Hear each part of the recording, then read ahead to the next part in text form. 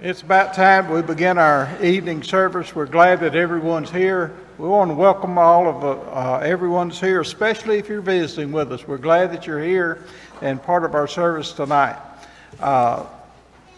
One thing I've been reminded of, there's no Bible hour tonight. So we will not be sending the little ones out to Bible hour tonight. This week, all week long, Monday through Thursday, the Fred Hardeman lectureship, the activities in the Lloyd Auditorium will be shown here in the auditorium. You can come anytime. There's a schedule in the foyer and watch as much or as little as you want to, and it will stay on till probably around 8:30 each evening this week. So if you'd like to be part of the Fred Hardeman lectureship, you can come and watch it as long as you would like to this week. At this time, we're going to enter into our service together. Let's start with a prayer. Father, thank you for the opportunity to be here tonight, to come together to sing songs of praise and to worship you. We pray that our worship tonight will be acceptable in your sight, and we pray that you'll be with us as we leave tonight, that we can take the love of Jesus from this building and carry it throughout our community. These things we ask through Jesus' name. Amen.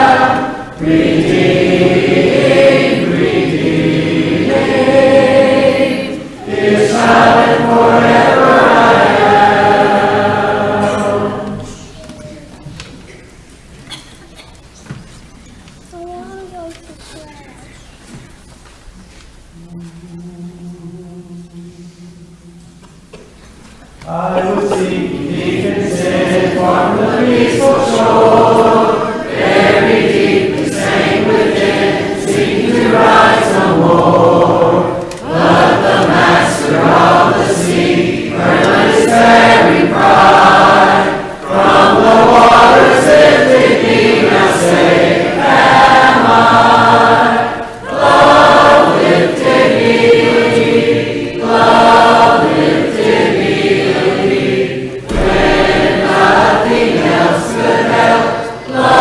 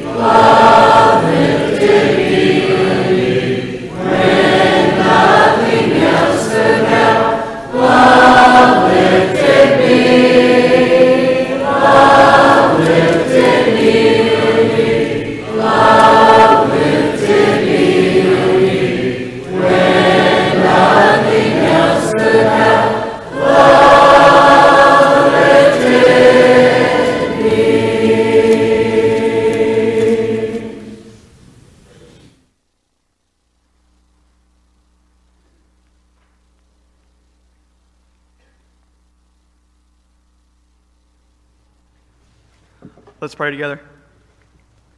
Lord, we want to thank you for this beautiful Sunday you've allowed us to have and us being able to come here and gather together. And Lord, we want to thank you for everybody getting here safely, Lord. Father, we know we're so greatly blessed in this world that we live in. You know, you give us food and water and clothes and everything that we need, Father. We thank you so much for it.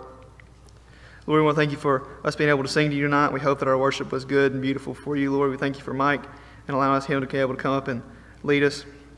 Lord, we thank you for your word. We pray that Greg will be able to come up and deliver it to us well so we can have it in our hearts and we can use it to mold ourselves to be more like you, Lord. Lord, we thank you so much for the Passover and what it was and what it meant to the Jews and what it means to us today and Jesus Christ and his role in that, Lord. And it's in his powerful name that we pray to you tonight. Amen.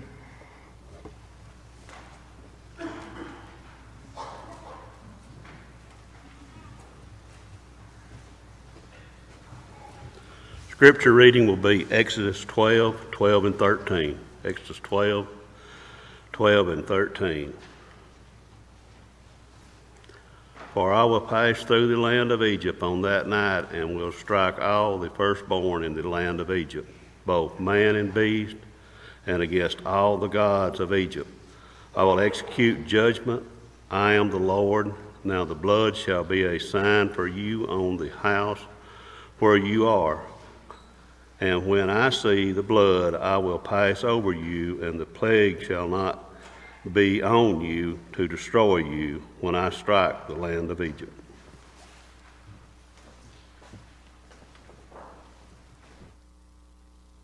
Good evening, and thank you so much for being a part of our service tonight. I join Tommy in welcoming you here. We especially welcome you if you're visiting with us, and want you to consider this your invitation to come to worship with us again every opportunity that you have.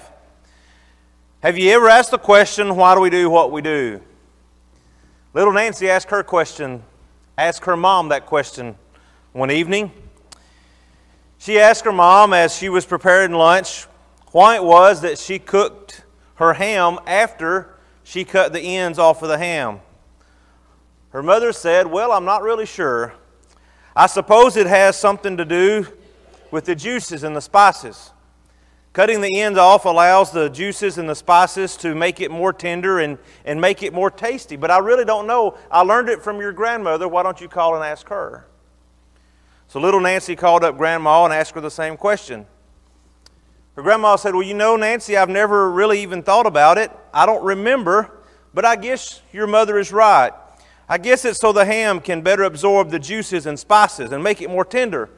But I learned that from your great-grandma. Why don't you call and ask her?" Well, by this time, Nancy was getting a little bit frustrated about getting the runaround with this ham. But she called her great-grandmother and she asked her the same question.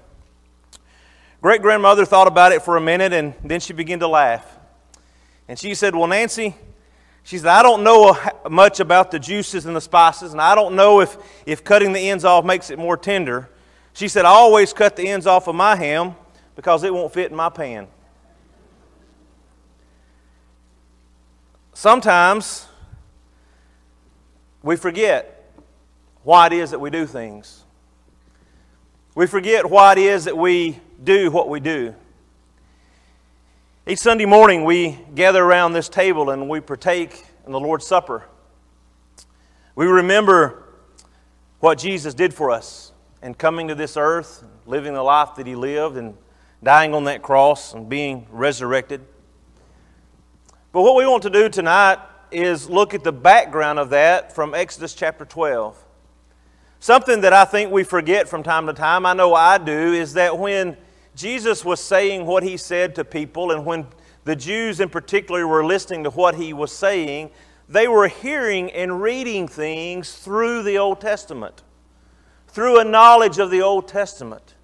They had that background. There are things that are alluded to in the Old Testament and a lot of stories that, to be quite honest, we miss because we don't have that knowledge that they had from the Old Testament. But this one is a little more obvious than others. As Jesus instituted the Lord's Supper there as a part of that Passover feast. So tonight I want us to look at Exodus chapter 12 and consider what happened there, kind of relate that in an analogous analogy, I'll get it out in a minute, to the Lord's Supper today, and then ask the question, what does that mean? And the lesson will be yours. I invite you to turn your Bible over to Exodus chapter 12. I am not going to read all of this chapter. It's not one of those things that is just easy to read, or I don't know, you might even say it's not that interesting to read, but there's a lot of good stuff there. If you've got your outline in front of you, I'm pretty sure I put the verse references on each of these points so you can kind of follow along. And we will read some of these verses from time to time. We're just not going to read the text in its entirety. To set this in context, God has already sent the 9 plagues on the Egyptians. He is preparing to remove His people from slavery, and He is preparing to send that 10th plague, the death of the firstborn. The Israelites would be able to avoid this plague if they do what they are instructed. And so God gives Moses and gives the people here these instructions. And He says, first of all, here are just some of the things with the Passover. In verse number 3, a lamb was to be sacrificed. Tell all the congregation of Israel that on the 10th day of this month, every man shall take a lamb according to their father's house, a lamb for a household. Verse 4, this lamb was to be shared with others. You see, this event was to be a communal event. Verse 3 talks about it being a lamb for a household. If you go down to verse 6, it talks about the whole assembly of the congregation of Israel shall kill their lambs at twilight. And so in the one sense, it was an individual type commandment, something they were supposed to do, but there was also this communal element in that it was shared with others. Verse 5 says that the lamb was to be without defect. Verse 46 says that there were to be no broken bones. You see, the lamb that was given, that was to be slaughtered, was to be without blemish, a male, a year old. It was to be something special, not the leftovers, something unique. Verse 7 says that the blood's important. They shall take some of the blood and put it on the 2 doorposts and the lintel of the houses in which they eat it. The blood is important. It symbolizes a sacrifice. It symbolizes this sacrifice offered as a substitute. And as we said, this particular blood was to be applied on the doorpost. It's not that it was just to be shed, but it was to be applied on the doorpost. They had to do something. Now in the previous 9 plagues, there wasn't a lot for them to do. But here God says, if you do not want to suffer the same consequences, the same plague as the Egyptians, then you have to do something about it. You kill this lamb, you take this blood, and you put it on the doorposts. Verse 8 says that there were certain elements to be eaten. They shall eat the flesh that night, roasted on the fire, with unleavened bread and bitter herbs, they shall eat it. The lamb was to be eaten. The bitter herbs were indigenous to Egypt. Some have said this was a reminder of the bitter years of slavery.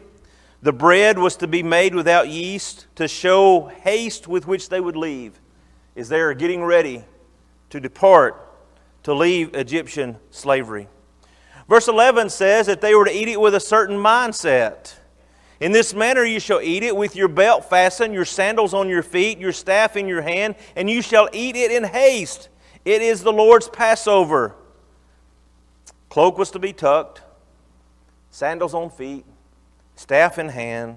All this to show the haste with which we are to leave.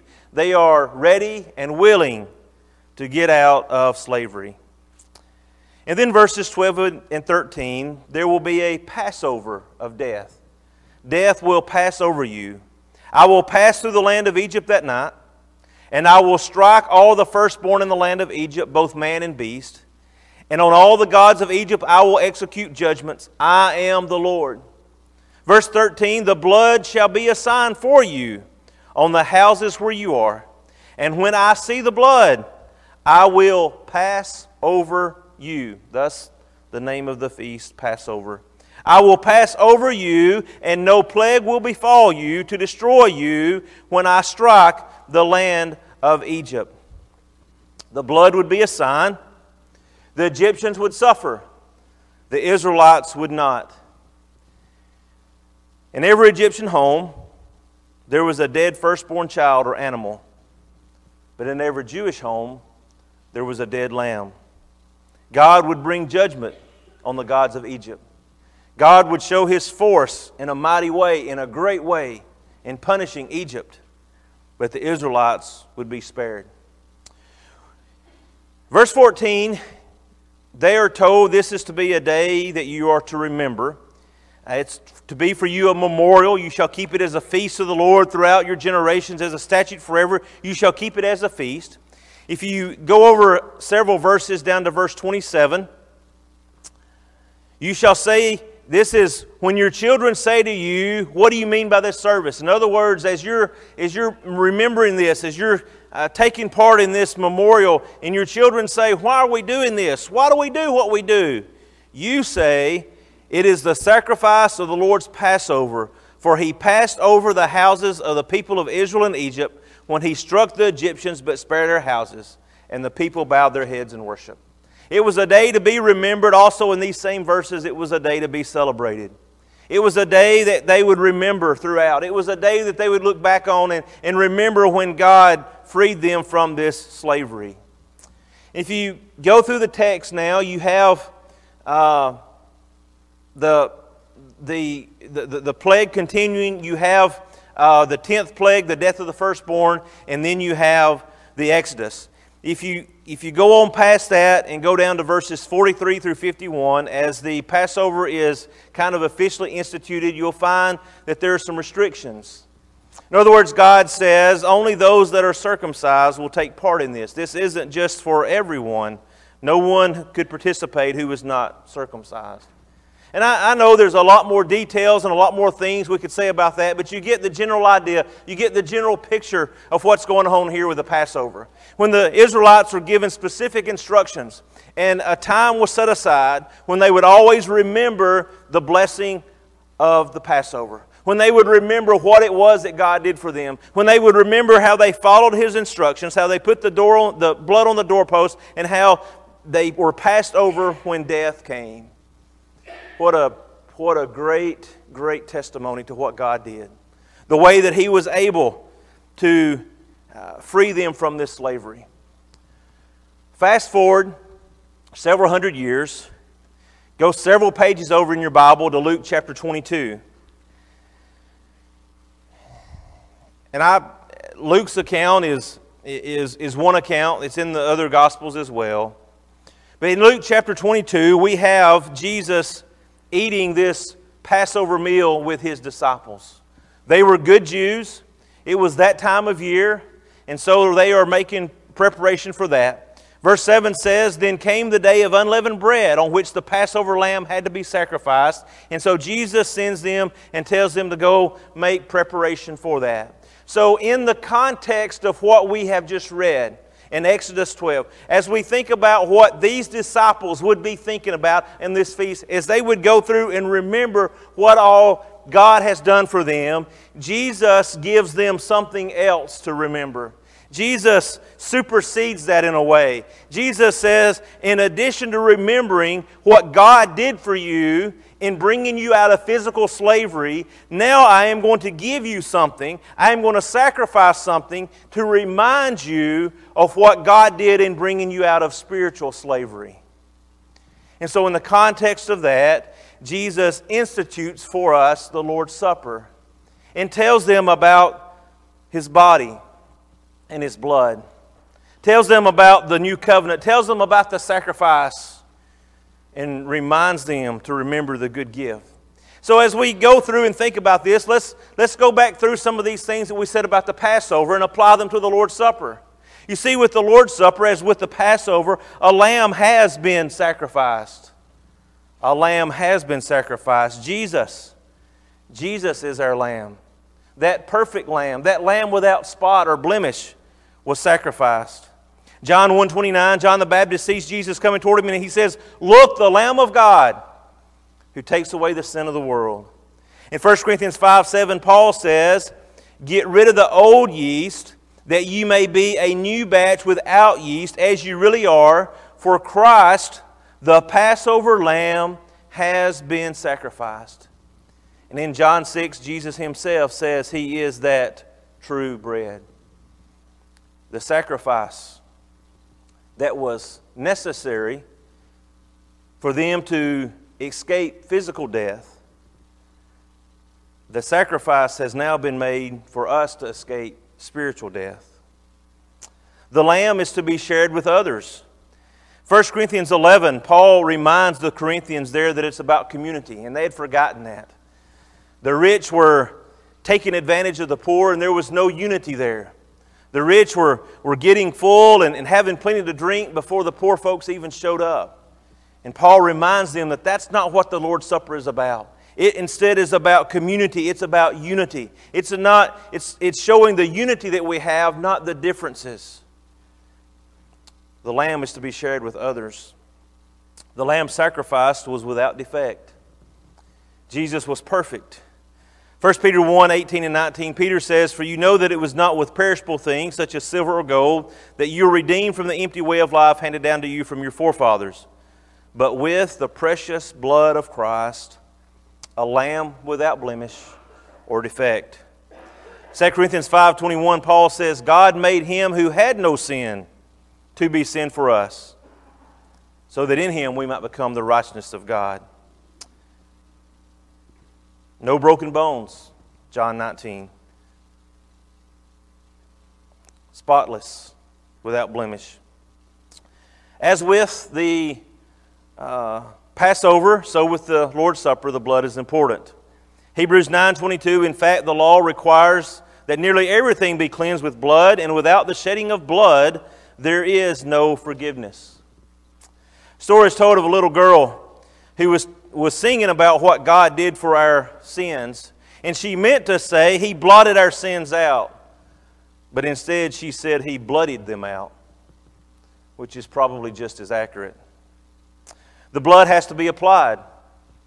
You see, as the Israelites had to put blood on the doorpost, so we have to do something. There's no saying that says the gospel is kind of like soap. To do any good, it's got to be applied. We apply the blood of Jesus, or it is applied at baptism. When we reenact that death, burial, and resurrection of Christ, we reapply that blood at the Lord's Supper when we think about the sacrifice that He made for us, and we remember and celebrate that particular sacrifice. There are certain elements to be eaten. We eat the bread as representation of His body, and we drink the fruit of the vine as representation of His blood. We too eat it with and drink it with a certain mindset, ready and willing to leave spiritual slavery. You see, as we gather around the table and we partake of this bread and we partake of this fruit of the vine, I hope that we will remember what Paul said about us being slaves to sin, yet no more. I hope that we remember the lamb that was sacrificed, and the fact that without that sacrifice we would still be slaves to sin, but because of it we can be free. Jesus tells us in Luke 22 that we are to remember this day, and also that we're to celebrate this day. There is a Passover of death. The Lord's Supper reminds us that we do not have to face spiritual death. It reminds us that because of our faithfulness, our obedience, because of the blood that was shed on the cross of Calvary, because of the body that hung there in shame, you and I can be passed over that spiritual death, and we can have eternal life with Him. Remember this day. Remember what I did for you, and celebrate this day. Celebrate what I did for you. There are some restrictions. The Lord's Supper is only for believers. If you're not a believer, why would you want to take it? If you do not believe in what He did and in the sacrifice that He made and are not obedient to Him, why would you even want to take part? The Passover, the Lord's Supper, forever entwined, great lessons for all. But what does this mean? What does this mean as we think about 2018?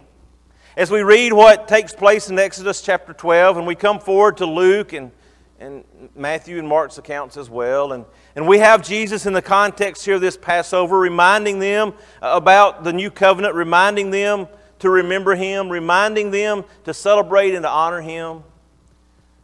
What does this sacrifice mean for us? Well, it means redemption. Ephesians 1:7, in Him we have redemption through His blood, the forgiveness of sins, in accordance with the riches of His grace. Colossians 1:14, in whom we have redemption, the forgiveness of sins.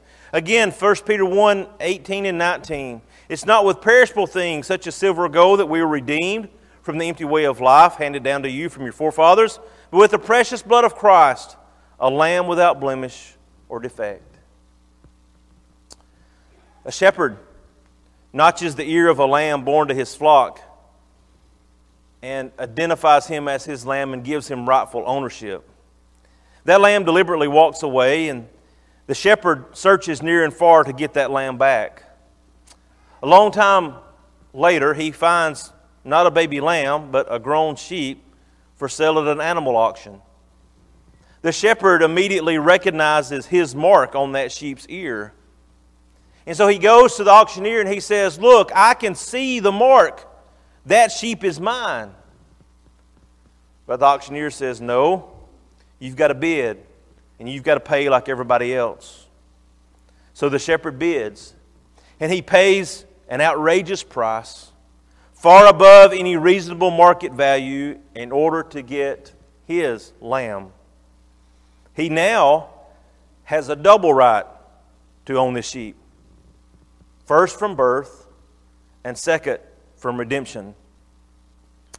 God has a right to own us as Creator, but also because He redeemed us in paying the blood of His own Son, an outrageous price and far above our market value, in order to redeem us back again. What this means for us, redemption. Secondly, it means reconciliation.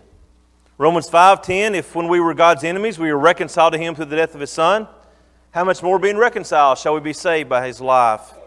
2 Corinthians 5:18, all this is from God, who reconciled us to Himself through Christ and gave us the ministry of reconciliation. Redemption, reconciliation. It is a new covenant. Matthew 26:28, Jesus says, "This is the blood of the covenant, which is poured out for many for the forgiveness of sins." And finally, it is justification. Romans 5:9, since we have now been justified by His blood, how much more shall we be saved from God's wrath through Him? Ephesians 2:13, but now in Christ Jesus, you who once were far away have been brought near by the blood of Christ. A fellow by the name of Jeffrey Elbert tells this story. He says, when I was 5 years old, before factory-installed seat belts and automobile airbags, my family was driving home at night on a 2-lane country road. I was sitting on my mother's lap when another car, driven by a drunk driver, swerved into our lane and hit us head-on. I don't have any memory of the collision. I do recall the fear and confusion I felt as I saw myself literally covered with blood from head to toe. Then I learned that the blood wasn't mine at all, but it was my mother's. In that split second, when the two headlights glared into her lane, she instinctively pulled me closer to her chest, curled her body around mine. It was her body that slammed against the dashboard, her head that shattered the windshield. She took the impact of the collision so that I wouldn't have to. It took extensive surgery for my mother to recover from her injuries. In a similar, but infinitely more significant way, Jesus Christ took the impact for our sin. And His blood now permanently covers our lives from head to toe. May we never forget the importance of the Lord's Supper and the sacrifice that Jesus made for us. The reminder that just as God has the power to free His people from Egyptian slavery, so He has the power to free us from spiritual slavery. As we go through this year and focus specifically on abounding in the work of the Lord, may we do so with the sacrifice of Jesus in mind. Most of us need motivation to follow someone or something. We want reasons. Why should I do that? Why should I abandon the work of the Lord instead of something else? Why should I choose Jesus instead of someone else? Why should I decide I'm going to be a Christian instead of something else? For the very fact that no other person was willing to shed his blood on the cross to give you life.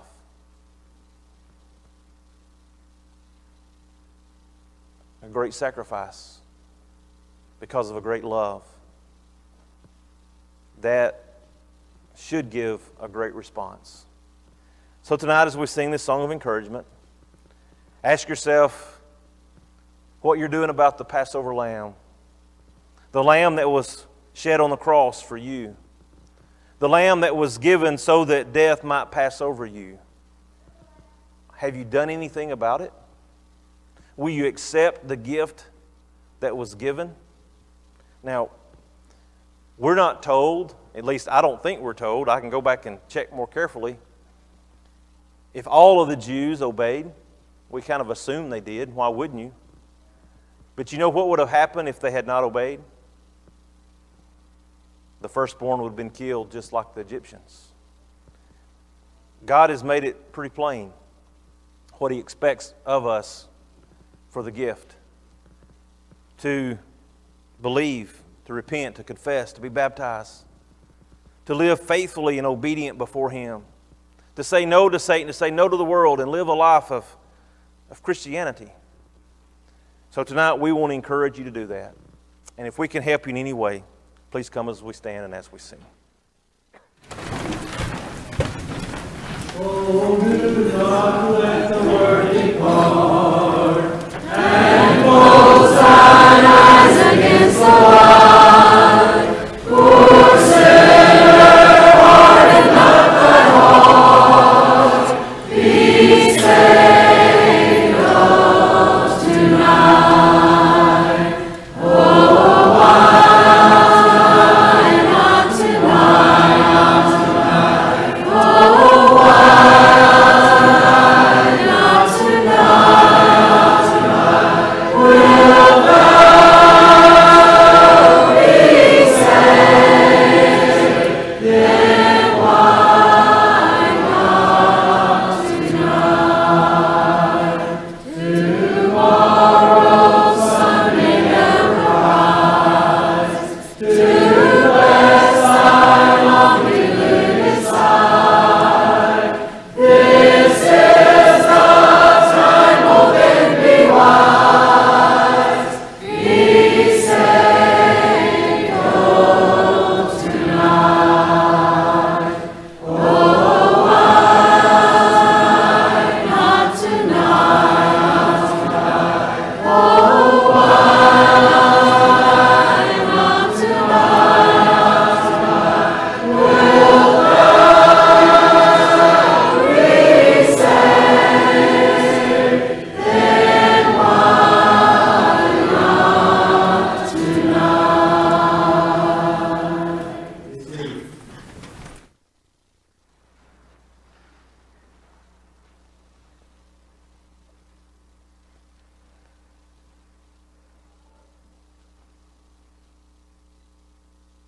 Just a couple of announcements this evening to add to our bulletin.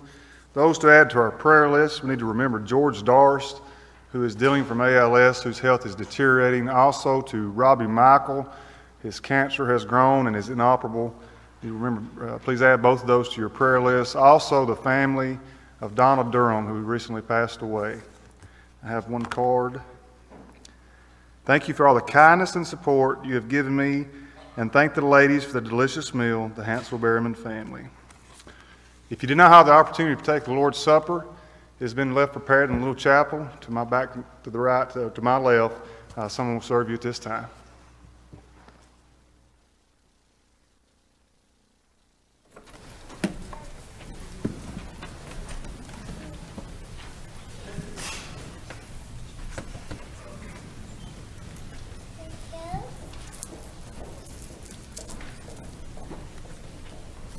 Let us stay.